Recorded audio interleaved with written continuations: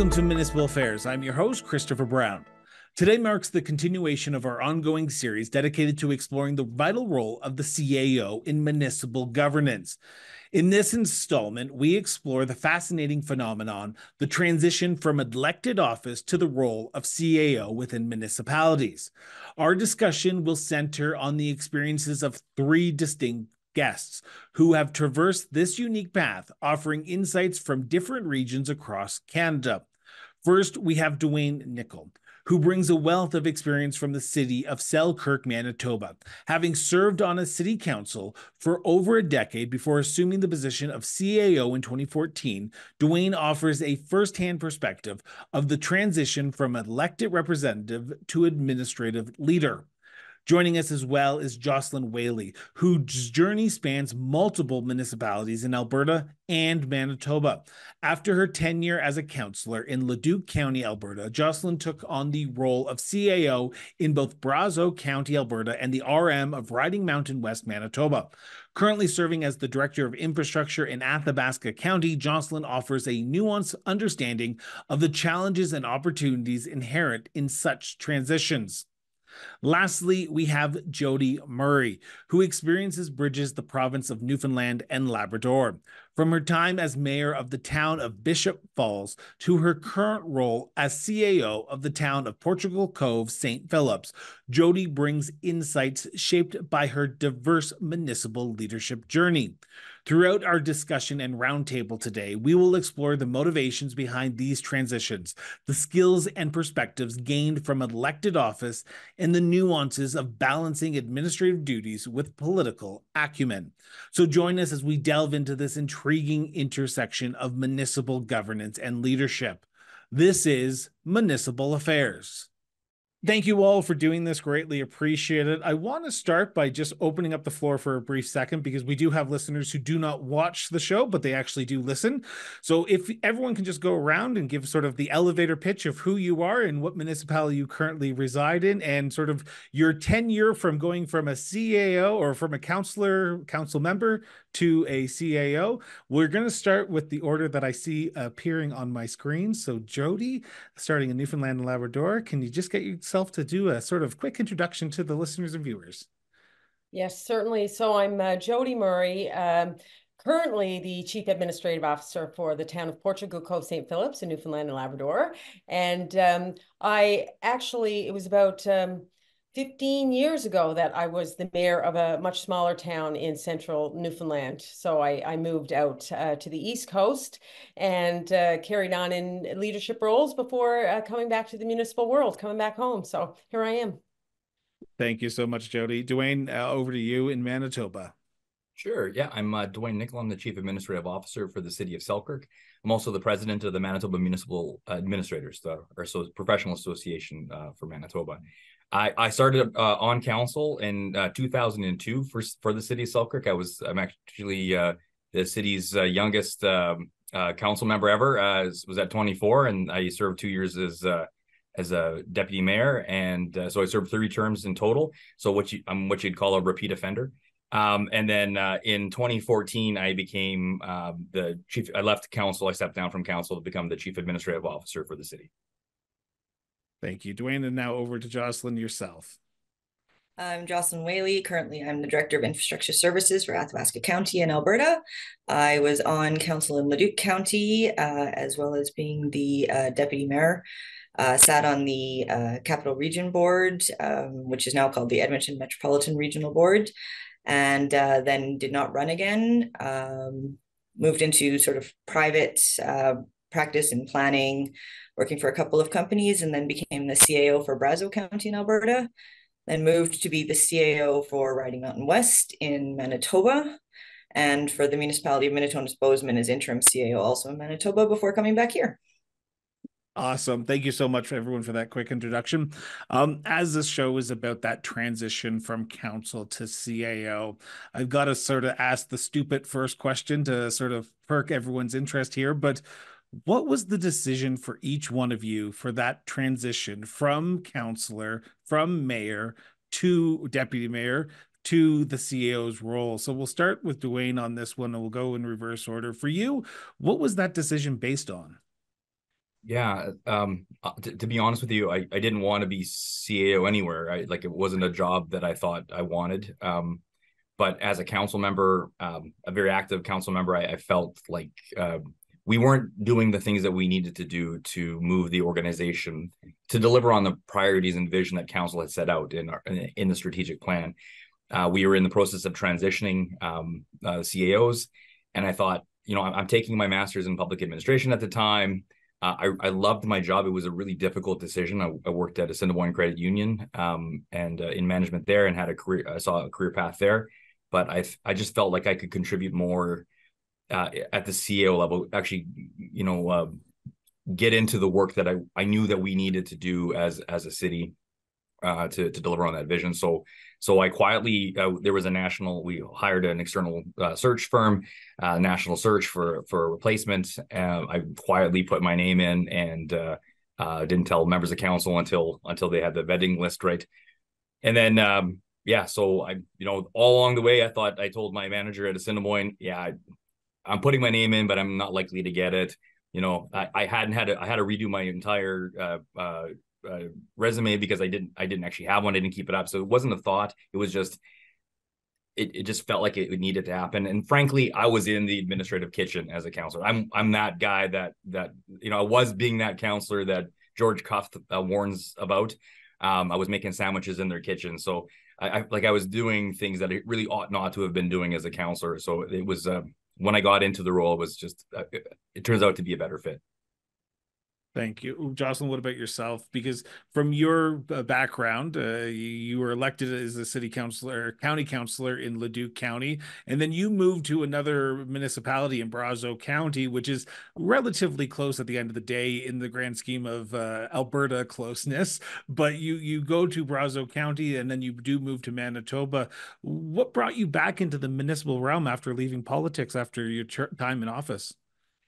So when I was on council, I only sort of gotten onto council out of a sort of, I guess, guilt. I had helped dissolve a village, and I just felt like I needed to see that through, and help them join into the county. And so I got on council, and again, very much like Duane, was very much in the kitchen, trying to make sure that we settled that village into the county life as a hamlet. And then I was quite happy to leave, and then I was working, private practice, and I missed it. So when Brazeau was advertising for an interim, I applied and then ended up as their full-time CAO in the vetting process. So for you, Jody, because your tenure from when you were mayor to when you're CAO, I wouldn't say is extensive, but you go and you work through other levels of government as well, but you also work in the private practice as well.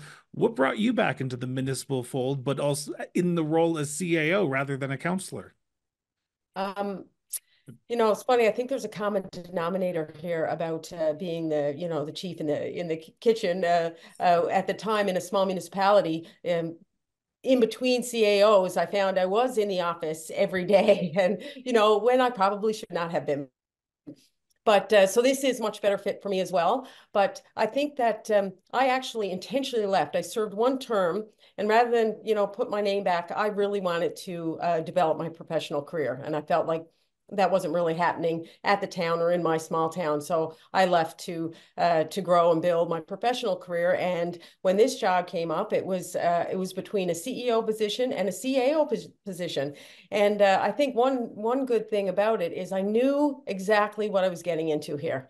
For good or bad, it did feel like something I was really familiar with, and I made a conscious decision, even knowing what I was stepping into and still doing it. So I get to still make an impact on community from the chief administrative officer level, and I really think this is a really good fit for me.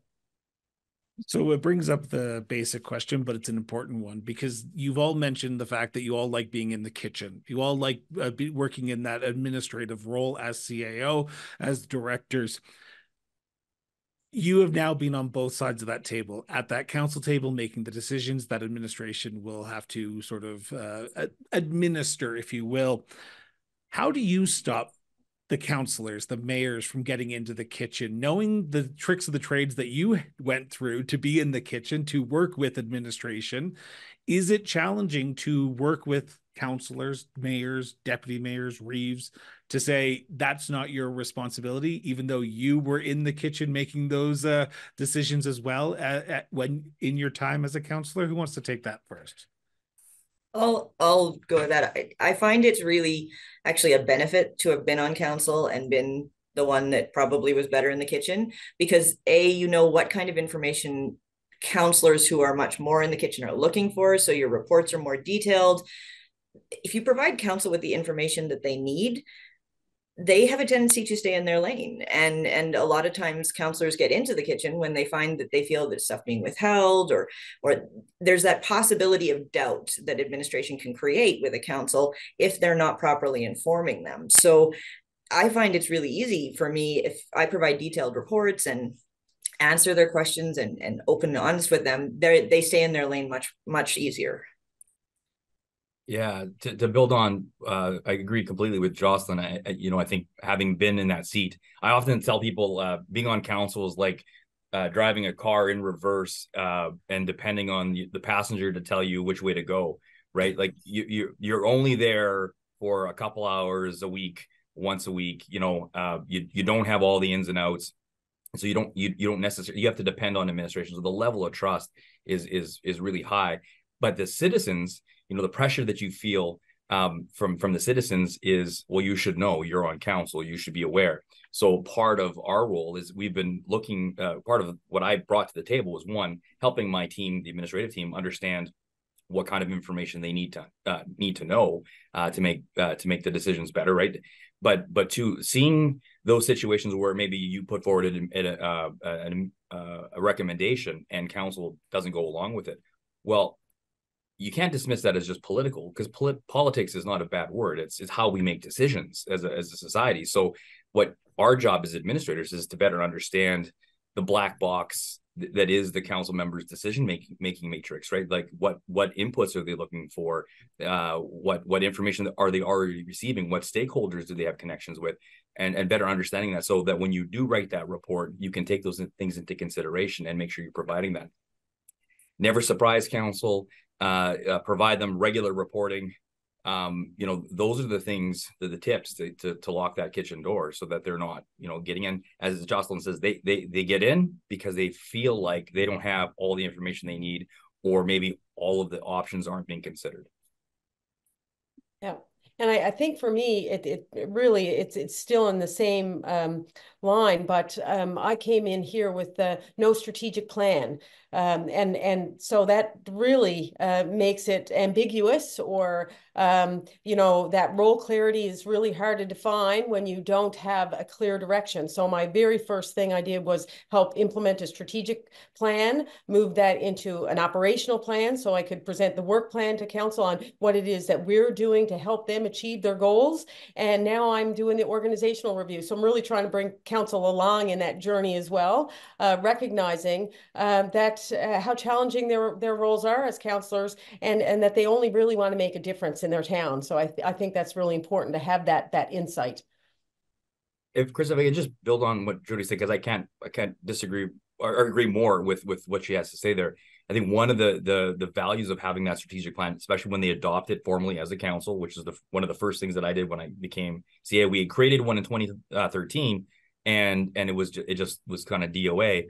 So when I became the CAO the next year, I put it forward to council and had them adopt it. It's every member of council agrees with it now and has adopted that as the plan. That's our mandate as administration to go forward. When new ideas come forward, right, from an individual member of council, well, we have a process for dealing with that, right? You bring it to council, everyone needs to agree. And if it is putting resources in strain, then council, what is the priority? Because this is what you told us. This is the new thing you've added. You let us know which one we can take off the list to add this new thing. And it's just a better way of making sure, because council is also, there's tension amongst the members of council, right, on what they see as priorities. So as Jody said, getting that clear mandate of what is the priority for our organization makes it really easy for administration to rally and deliver. Right. Yeah. I want to ask this question correctly here, and I apologize if it comes out incoherent a little bit, but When you present things in front of council, do you look at it through a political lens, or do you look at it through a administration lens? Because you have had the opportunity to sit on both sides of this table now, as a councillor, as a mayor, deputy mayor, and as the CAO. So you know what your council members are looking for when it does come to these reports. And sometimes their decisions are purely based on political options. So when you are presenting to your council, are you looking at it through as an administration lens, or are you looking at through both lenses, as an administration, but also as the political lens, because you are sort of balancing the needs and wants of the council with the needs and wants of the administration? And that's a very loaded question. I know you're all employed by municipalities right now, but I've got to ask that question. Who wants to take that one first? Because I feel like whoever takes it first will be able to let people piggyback onto them. I don't mind going. I really think that it's both. You have to look at it from both. That is, I think, being a previous counselor gives us that political acumen that is so needed around this administrative table. But I do it in a way where understanding how I need them to understand the organizational and operational side of things to actually make the decision or to make the recommendations and the impact of the decisions that they make. I think by trying to get them to see from the administrative lens, maybe is the way I try to approach it, knowing how you have to see it from the political lens as well. I mean, it's so important that we recognize the challenges that they have as, public servants. So I think it's a mixture of both for sure. And I think that puts us all in a unique situation and gives us advantages. Is it challenging though? Because I can imagine, because I worked in administration. I know I was never CAO, but I worked in administration.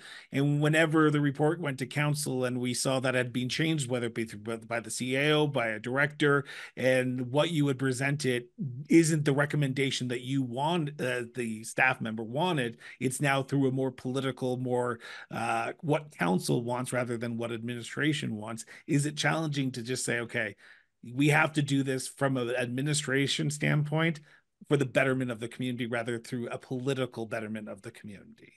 Yeah, and that it just recently happened in our town where council, totally went with a new direction, a new approach on a motion that was being made, and I not that I couldn't support it, but I didn't have any information for them to make the decision. So I did recommend that they not, proceed that evening. They went ahead, and then my job as the CAO is to carry out the wishes of council. So it is understanding that there's only so much that you can present or, give the council the right information at the right time, and then it is up to them, and then it's up to us to deliver for them. So, we do serve both sides. Jocelyn, I interrupted you. I do apologize. So go ahead with what you were going to follow up with on Jody, what Jody was saying. No, that's just fine. And I think it's really beneficial because it's an education. I mean, the elected officials all have their different programs across the country, and by and large, the stay in your lane, learn what your job is, your code of conduct, all of those things. But I think a major job of the CAO is not just explaining to council what their job is, but helping them understand the administrative portion of things. So where you're teaching your staff to look at things with political acumen as well as administrative acumen, you're teaching council the same thing. Because if you don't have that holistic circle, the residents are going to come in and they're going to bitch at council. Council's going to bitch at admin. And then you just have a flat tire. Like it should have to work in a circle. It's symbiotic. So is it challenging to work in the circle? Because and this is bad for Jocelyn again, because you're right. The majority of residents will complain to the mayor, council, and then they will ask questions. I don't want to say complain to administration, but they will ask questions of administration.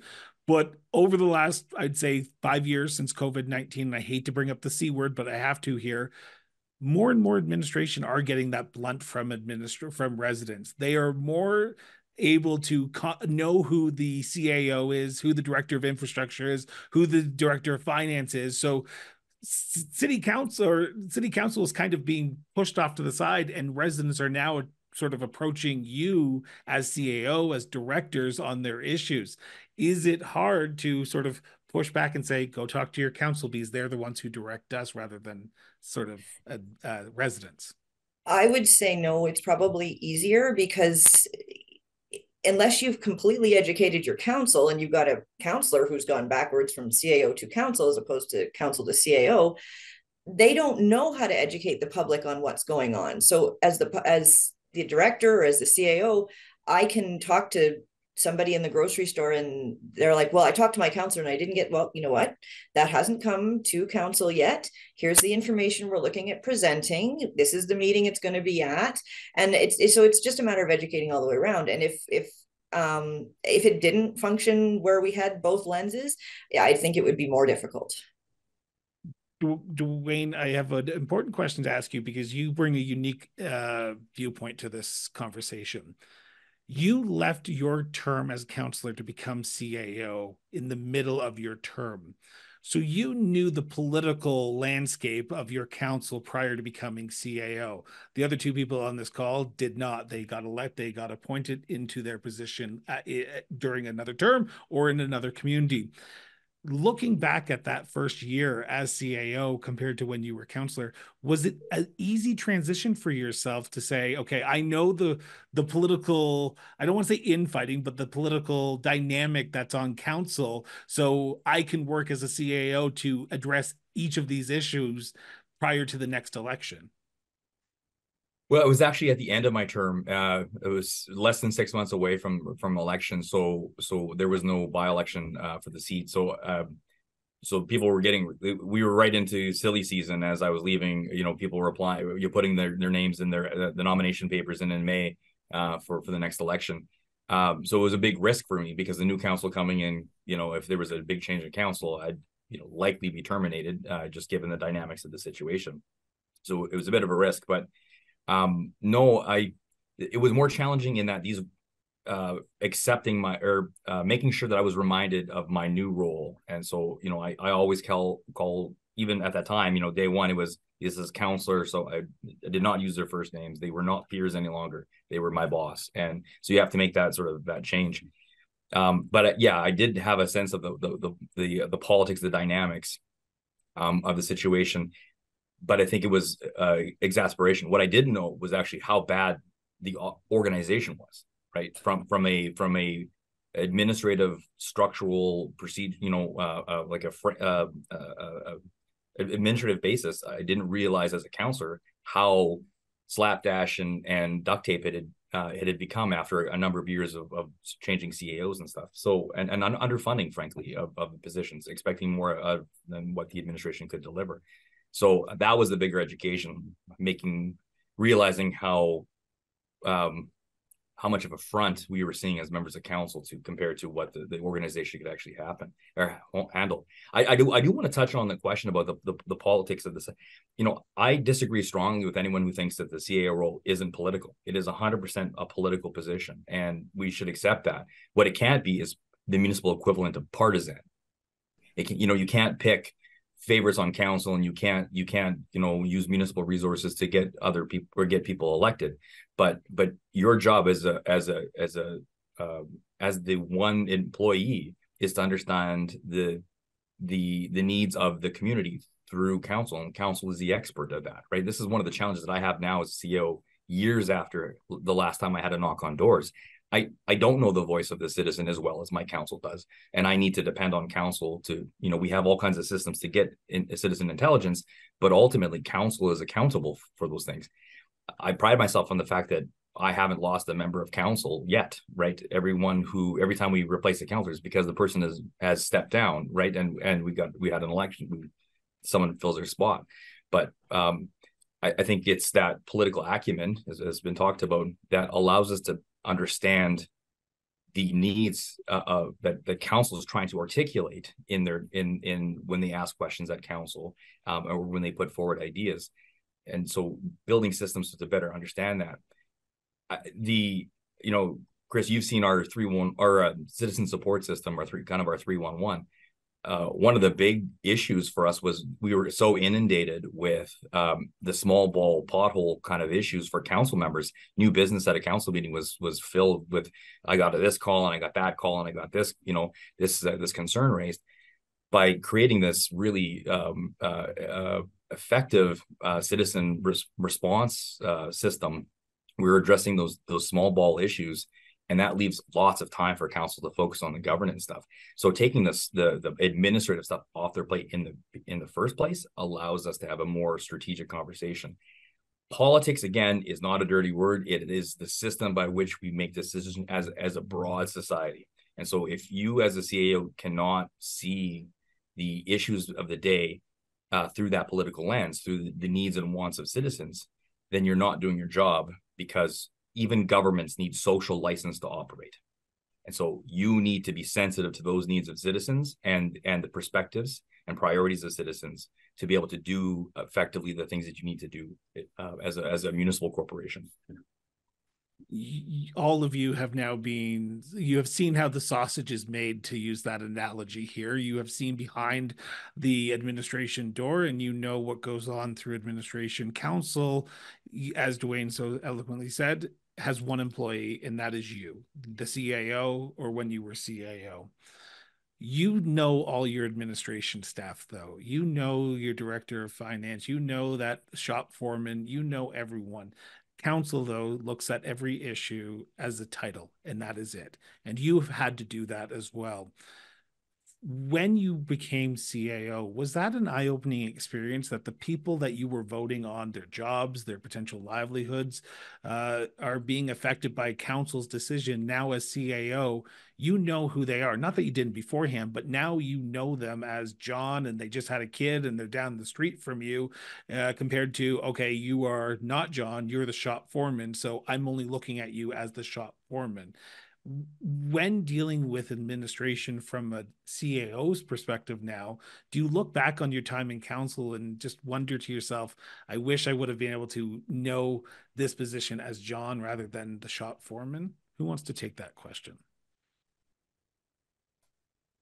Well, for clarification, I mean, do you mean as council, we're just looking at, because as council, you can't look at individual positions as John's position or Sarah's position when you're looking at potentially cutting or adding or subtracting or reorganizing the structure of the organization. Because at the end of the day, you as council do have a role in reorganizing the structure. While you only have one employee, you look at where you could see from what administration is telling you, oh, I'm getting a shake of the head. Maybe the municipality that I worked in was not the correct one I should be using as an analogy here then. I don't think that council should be part of reshaping the organization from an HR perspective. I think council has every right to say, these are the services we want to provide and these are the levels, and we want to discontinue a service for our community. They are elected for that right to say that. It's up to the CAO to then use the resources that they've been given to deliver those services. And either you can or you can't. And then that's the conversation with council. But if council, can I introduce you to a few counselors in my time as a municipal employee then? Because I think they need a rude wake-up call.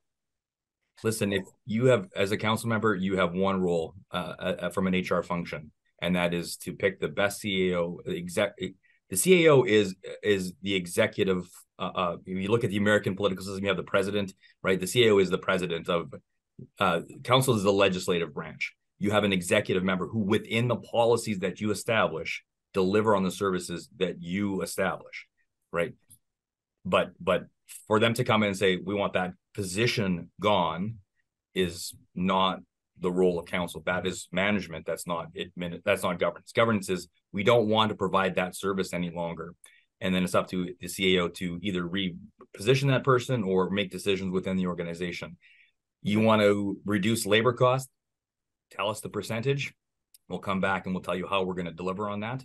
But to come and handpick the people that are coming and going is not the role of council. And okay, I'll fight anyone who wants to say. I actually declined a position I'd interviewed for, where the direction from council was, if we hire you, we expect you to fire these 4 people. And I went, no, not for me, not your choice. I would have to make that decision. Okay, so I'm going to turn the page here a little bit because I feel like I just went down a rabbit hole that I don't feel like I should have, but here we are with Chris's experience in municipalities. Um, you all bring unique perspectives to the role of CAO. What's been the most challenging transitional part of that for yourself? Because there are other people who might be listening to this saying, I'm a counselor, I'm a mayor who is looking at that CAO position in my neck of the woods, who might say, I think I could do it. I think I could be that CAO. What advice would you give to that prospective candidate? Or what advice would you say is the biggest challenge that prospective candidate needs to overcome before becoming the CEO of that community that they're applying for? Jody, do you want to take that first? Oh, that's, are we talking former candidates or former Former politicians? counselors, Former current council? counselor, Yeah. any person who has had the experience, who has sat around a council table. I don't want to say MLAs, I don't want to say MPs, MHAs. I want to say former counselors, former mayors, former deputy mayors who are thinking about transitioning from front of that council table to behind, or from behind that council table to in front of it as the CAO. I think one of the biggest challenges might be when I was the mayor. You were talking about the staff. I really never knew I had an impact on corporate culture or the municipality's culture, if I could say that. I really so now I can see that in my own municipality. I think I continually have to make sure that I impress upon them about how important the culture of our organization is and the role that they play in that. And, it's not easy for them to always see that. So that's certainly a challenge. And it's one of the reasons why I probably like being in this seat versus the other one, is because I love operational management and I want to be part of building a strong team, a united team, and building that corporate culture. So I really I think I find that the most challenging, because I really want council to be there with me. And it comes down to, I guess, roles and responsibilities too, but also recognizing that importance, that how important your people are. When they only have to maybe deal with me, they have to understand that, the people I'm dealing with, I also serve them. I think that's it. You serve council, but you also serve a group of people behind you, that middle of the fulcrum. So I think maybe that's one of the most challenging pieces for me. But I think I still understanding the scene still helps me manage those expectations as well. Jocelyn, what about yourself? What advice would you give that prospective mayor, reeve, counselor who's thinking about becoming the next CAO of, hypothetically, because we're both in Alberta and I'm assuming everyone else has heard, City of Chestermere, hypothetically? So the advice I would give is, you'll suddenly know exactly what you need to know about what's going on. And you're going to have to learn to put your poker face on when a decision's made that is going to affect something adversely, or even in a good way. You can't give that away. So you have to learn two things. One, you're getting knowledge. Two, you can't show your opinion. You can't be vocal. You can't go out to the grocery store bitching about what council's doing. So it's more important, if you're considering to move into this profession, you're going to know why things are running or why they aren't, but you're also going to suddenly become mute when it comes to the community that you're working for, because your opinion no longer matters or is wanted. Duane, what about yourself? Because I saw you nodding there while Jocelyn was talking. Yeah, I mean, got a great panel here and me. I first to say don't do it, right? There's listen, I've met many council members and many councilors in my time who've asked me about the transition, and it invariably ends up following, because I thought a lot about getting into being a CAO. I don't know a council member who doesn't think they can be a CAO. But to the points that have been raised, I think it's a lot more challenging than council members who are there for a couple hours, a week, maybe, understand and see. So, I think it's to Jocelyn's point around you need to take your ego out of the equation now. There's a level of ego that's required to run for council, and that's a healthy thing. It takes a very special kind of person to knock on your neighbor's door and hand photos of yourself to them, right? So, it's a very special person that can be elected to take the slings and arrows. But when you become staff, you become the CAO, you still take the slings and arrows, but you don't get to defend yourself in public. You don't get to be partisan, and that is a big change. It is a big difference. I would say, can I challenge you on that for a little bit here for a second for all three of you? And I apologize for interrupting here, but no. It's a conversation that I've been having with a few of my municipal friends. And yes, I'm one of those nerds that has municipal friends from across Canada. And we have the group chat that talk about municipal issues. The role of administration has changed dramatically over the last 10 years. And I say that with respect to those who are in it, who were in it 20 years ago to where they are today. As I said, people now know who you are. While you are mute, while you do not have a voice, and I say don't have a voice as in you don't have an opinion on the issues that are presented because you are presenting them to council, the abuse that you get is probably there because they assume, and I say they as in residents will assume, you as CAO is dictating what council is doing and what council is voting on, and you actually control the purse strings at the end of the day. It's not council's direction, it's you. It's a very, and I'm going to use Duane's words here, very political job that you have, even though it's not a political job, it's a political appointment. How have you been able to balance that negativity of what comes with the job as a CAO? Because as an elected official, you literally are running for that job. As CAO, you're not expecting the negativity to come to you. How do you stay silent when people assume the worst of what you are or what your job entitles? Duane? Well, I just want to reiterate what you've said in terms of the tonal change that has happened over the past 10 years. A decade is a good time length. From my time on council to now, when I was a councillor to now, the role is dramatically different. And it is one of the reasons why it's really hard to get competent people to take the job of CAO, and why internal succession planning is failing, because people see how the CAO is treated and how quickly they're dismissed. And they don't want the risk. They want to be able to come to work the next day after an election and not worry about their job. In Manitoba, we've had council candidates run on their only platform was to fire the CAO, right? They clearly have no understanding of how the system works, but their job, they're running to fire the CAO. So it is difficult. I don't know what the solution to that is. Myself, I take the way we've got it structured in Selkirk. I'm a little more public facing than most CAOs, I would say. I tend to be the voice of. In fact, we have a bylaw, a communications bylaw that established me as the official spokesperson for the municipal corporation, and the mayor is a spokesperson for council. So those are different things. So when there's a administrative issue or a technical issue, I speak to those things. When we're talking about community development or long-term vision, that's really a council level thing. But we see this, the MMA, our association, we're seeing the impact that this is having, and we're trying to respond to that. We've instituted a lot of huge change, like organizational change. So our first code of conduct formally adopted, a member accountability program that has literally just rolled out, where we have complaint processes for councils to make a complaint against one of our members or a member. We have a new mentorship program to support new people coming in, because we see a lot of new people coming in from outside of the municipal sector to fill these roles. So they have no sense of kind of how the lay of the land. So we're trying to provide those people support. And then we're at our leadership summit that Chris, that you'll be at.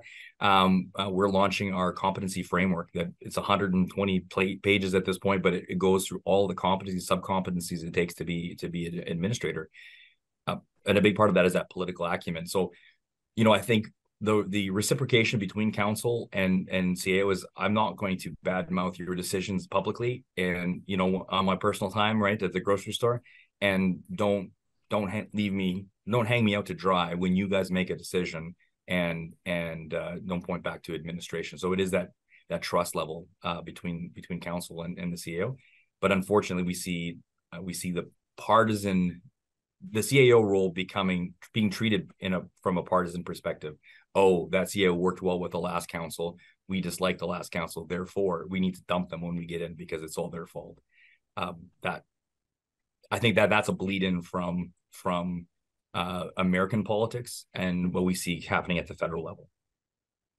Jody, for yourself, because you were mayor of, and I'm going to get the Bishop Falls, and then you are now CEO of Portugal Cove St. Phillips, and your time frame between those two positions is, correct me if I'm wrong here, but 7 to 8 years, if I'm not mistaken.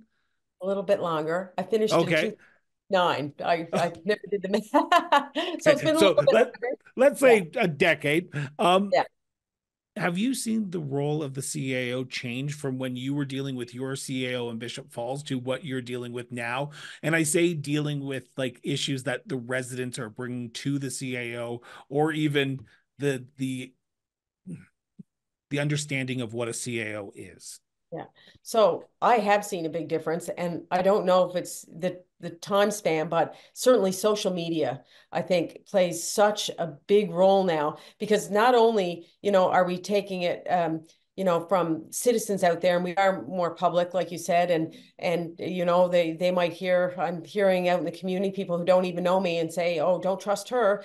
And, I don't know where it comes from, but also then the pressure that, councillors get from keyboard warriors, and that filters down to the CAO, and and that's 5 people. I'm not, I'm generalizing, but that those loud few can put a lot of pressure on councillors, and that flows down. So I am finding one of the biggest differences, and I don't envy the councillors either for having to deal with social media, but we do feel the effects of that, I think, more as a CAO than in my time as mayor. And from a small town perspective, everyone knows the CAO as well as council, but they're still going to council first, because they still think that these are the people who make it happen, versus, and they tell the chief administrative officer what to do. So I do find, I think there does seem to be some more pressure on CAOs from the public than when I was the mayor, for sure.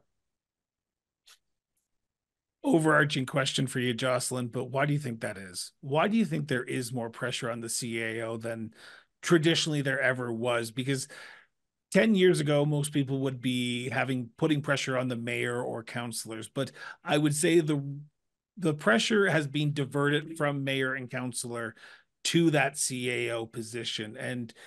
And I say that with very limited understanding, very limited sort of tenure in municipal administration. But when I speak to municipal leaders from across Canada, they're more and more telling me that more and more people are going to their administration than actually going to them as their elected official, because they assume that the CAO can get it done quicker than their potential mayor.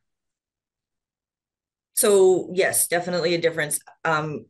On the overarching level of things, and I can't speak to every province, but I can definitely speak to 2 of them.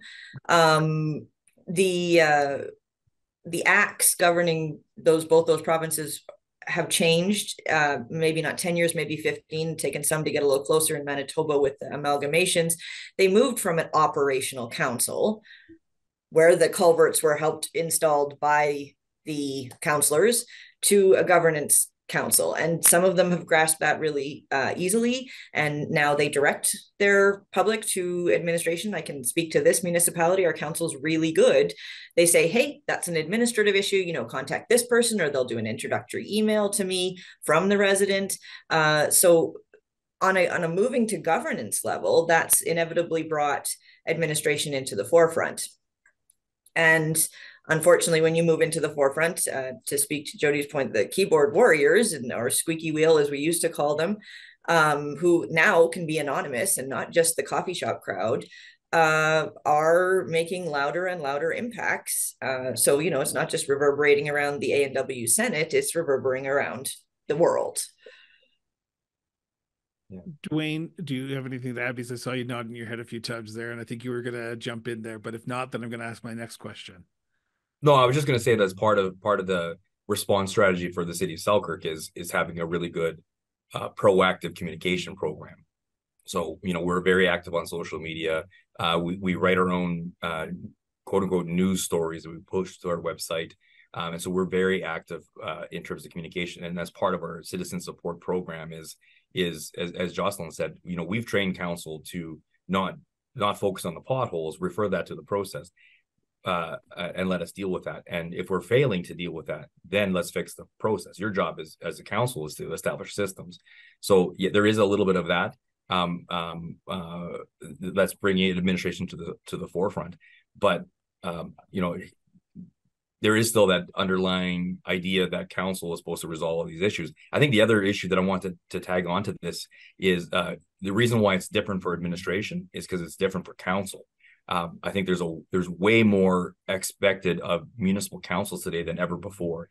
Why, we are on now the front line of climate change adaptation, dealing with those issues on homelessness. We're being at municipalities are being assumed to be the problem for housing problems. You see, different federal political leaders talking, blaming local municipalities for those issues.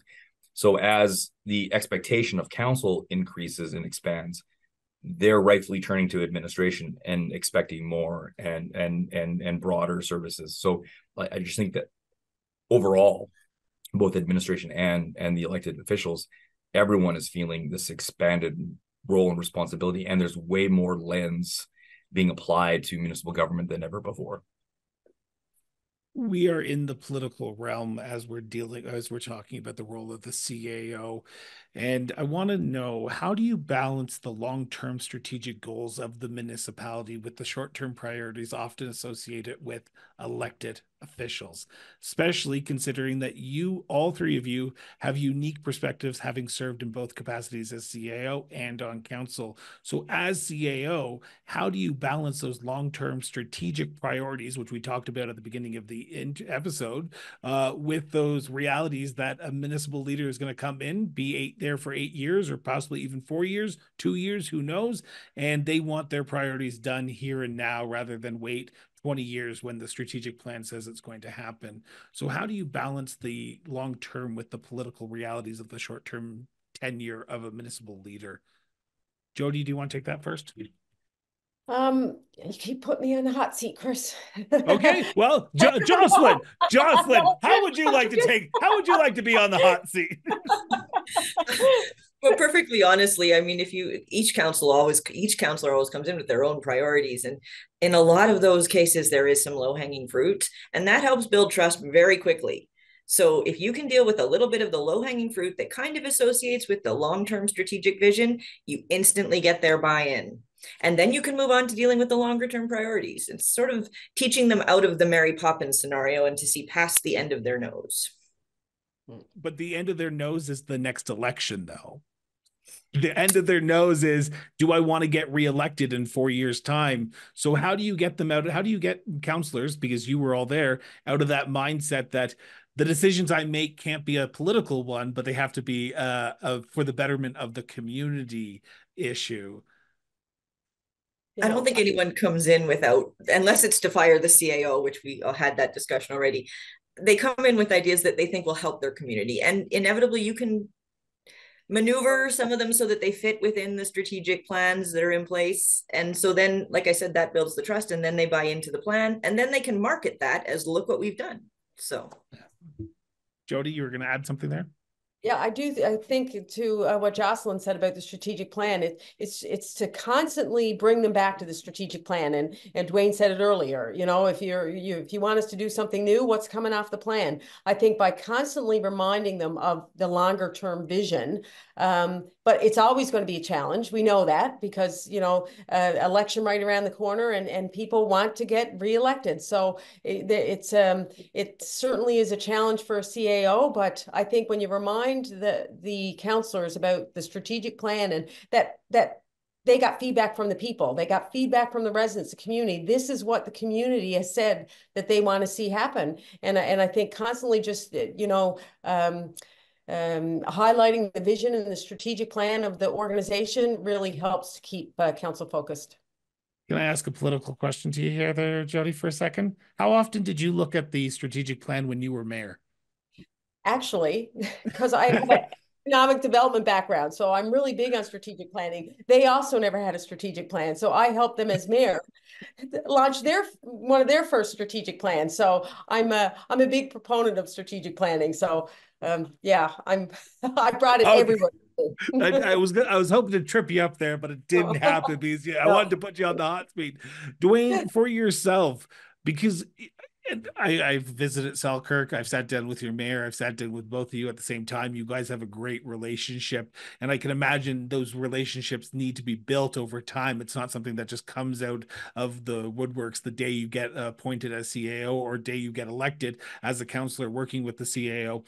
How do you work through that relationship to build those trusts so that way they can balance their political acumen of what they need for the next election with the realities that you have as CAO dealing with what's going on in the administration and what the future of your city is going to look like? Yeah, I mean, that's relationship is a big part of that because it's the trust, right? If the second members of council have questioned the motive of the CAO, you've got problems that are going to manifest in a lot of different ways. They're going to manifest in, questions at council table during council meetings. Like, there's a lot of ways for that relationship to unravel. Jody started by talking a lot about the strategic plan and about the importance of it, and then building that implementation plan. So that is exactly the model that I adopted here. I made council, put it for them to formally adopt it. If you don't like it, then let's change it. But we need to have clarity of what your mandate is for us as administration to go ahead and do. Every administrative report that goes to council has a section at the very top that says this is how this fits in with our strategic plan, or doesn't. All of our budget worksheets, our tactical items, all of them relate to our corporate strategic plan. So we talk about the priority, whether council initiated the discussion or, so we're tying all of the activities, the annual activities, to the broad plan. And so by showing them, because none of the strategic objectives are doable in 1 year, and most of them are not doable in 4 years. So, I tell administrators who like to talk about, after a new election, we create a new strategic plan. And I challenge them. I don't think that's a strategic plan. I think that's a re-election plan, and there's a role for that. But the strategic plan needs to for it to be truly strategic, it needs to outlive any one term of council. It's got to be broader and longer term.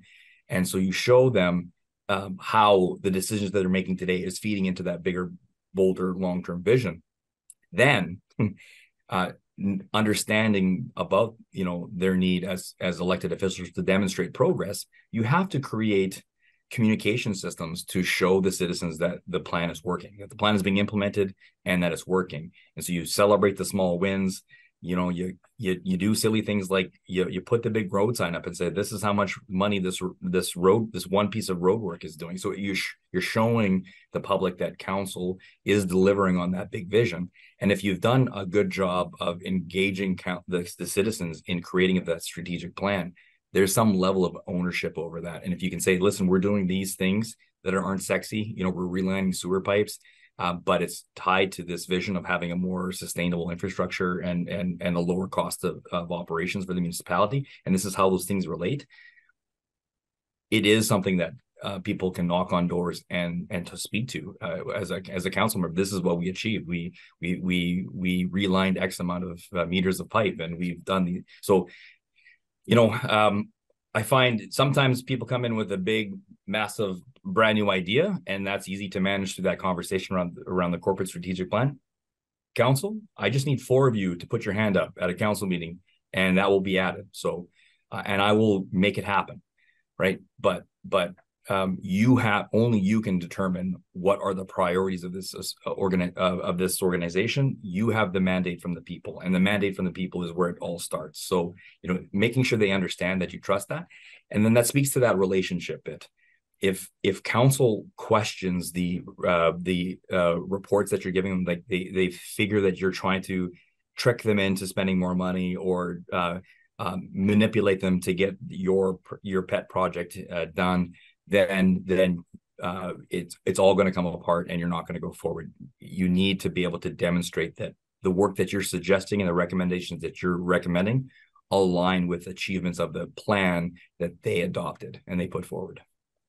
So I have two questions because I'm cautious of time here, and I want to ask this important question because we talked about advice that you would give to councillors who are looking at potentially moving into that, or councillors, mayors, elected officials moving into the sort of the administration role.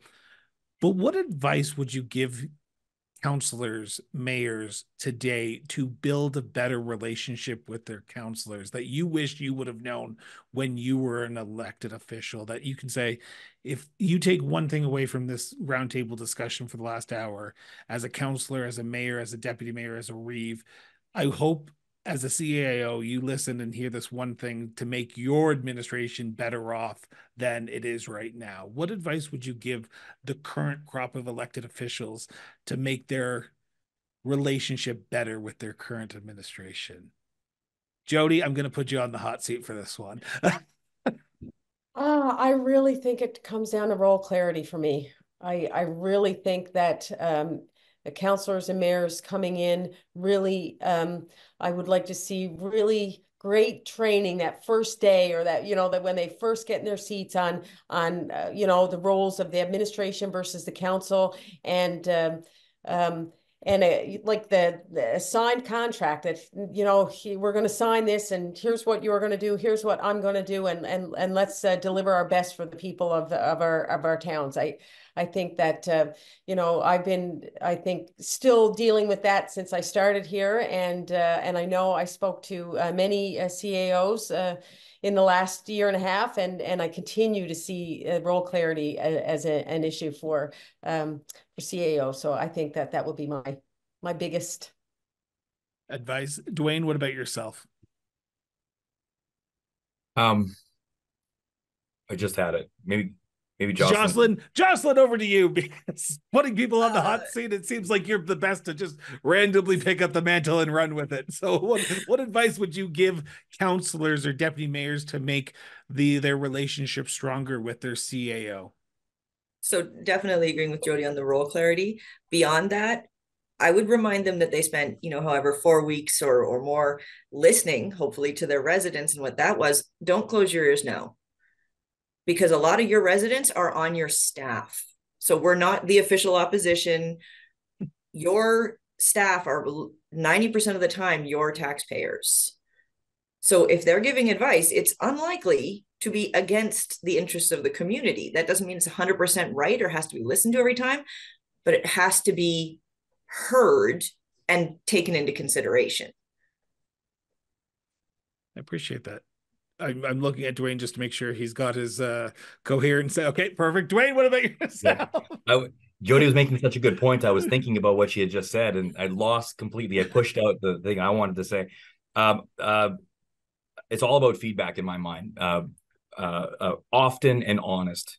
Be frank, right? I think that relationship between council and the CAO, I know that there's some rules around closed door meetings and that's all important. But I think the kind of conversation I'm talking about can be chalked up to personnel issues, right?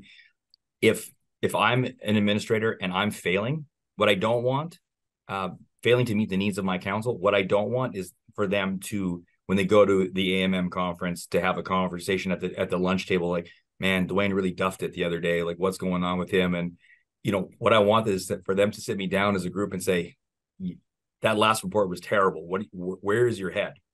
I want the feedback. I am a professional, and I want my council to treat me as that. And part of that is I can take frank and honest feedback, but to be kind, you must first be honest.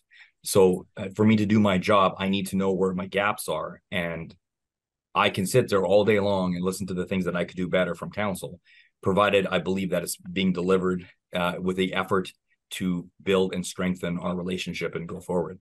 And I want to know that when I tell council, and I've told my council, not often because I've got a phenomenal council, but I've told them, I think you guys made the wrong choice. I want them to take that for what it is. This is me, your number one advisor, telling you confidentially, privately, that I think you've made a poor choice, and this is why. And we have to have that kind of relationship. I will go to the ends of the earth to make sure that my council is successful. because that means my community, the place that I was born, is successful. I want my council to succeed. Okay, So they may disagree with my. Go ahead, Okay. because I have one follow-up on that before I ask my They last may question. disagree. They may disagree with the outcome, but I don't think my council can never believe that I am giving them maladvice, right? That I'm providing bad advice. Before I let you all go, I have one last question on just what Duane said there. And I'm going to start with Duane because he's the one who brought it up. Your job is at the whim of council. 4 people can you can lose your job by a vote of 4 people in your council. How important is it for yourself, now knowing that you've been on the council side, now that you know you've been on the CEO side, to be as honest as possible, but do it in a way that is political that could potentially cost you your job? So how do you balance that aspect of the job? Because there's a lot of people in the role of CEO right now who's going, I'm not sure where I stand with my council because we just don't have these frank conversations, and I don't want to lose my job because I say something inappropriate or I challenge them on an issue. How do you do that? I think if you can't challenge council on an issue, if you can't challenge their thinking, not challenge them, but challenge what you're trying to do, but challenge the thinking that they're using at the moment to get the best outcome. If you're not able to do that, then you're not able to be the best CAO that you can be. Then you're not fulfilling the role, in my opinion. Not to blame the administrator, but it is our job as the professional to encourage the situation where we can have those frank conversations. I've long accepted the fact that I could be fired tomorrow. An old mentor CAO of mine said that CAOs are hired to be fired. I get that. I understand that. I'm confident enough in my abilities that I know that I could find a job elsewhere doing something else. Right. That's not the issue. I'm here for this one purpose. I think where we get into a problem as administrators is thinking that this job is permanent and that we have a right to it. It is a political job. If there's a huge mandate change from the public, that may mean you need to go. But I think council has a responsibility to check in to see if you as a professional can deliver on that mandate change. And if you can't, then there's an issue. I think that relationship is critical, and you have to be able to have those frank conversations. Otherwise, no one's being served well. Council's not achieving their goals either. Jocelyn, what about yourself? Yeah, very much what Duane says, but it comes down to integrity.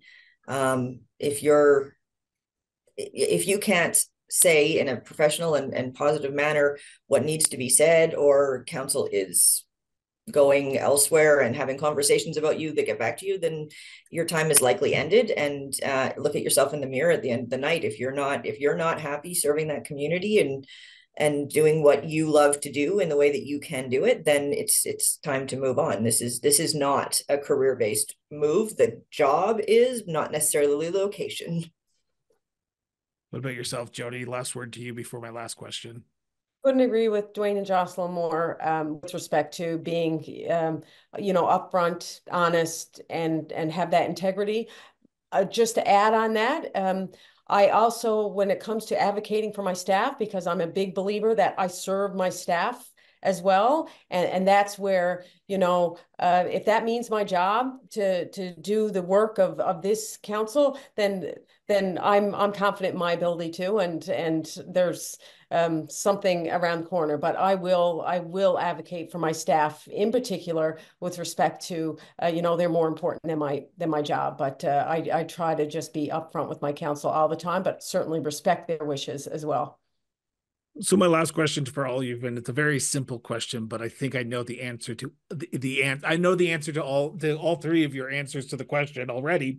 But you've made the move from elected to administration. Could you ever imagine going back to the elected side of municipal politics ever in the near future? Or are you content with where you are today in the municipal realm on the administration side? So I'm going to go in the reverse order that I started the roundtable. So Jocelyn, you are first. No, I couldn't go back. I am the kitchen. I like to cook.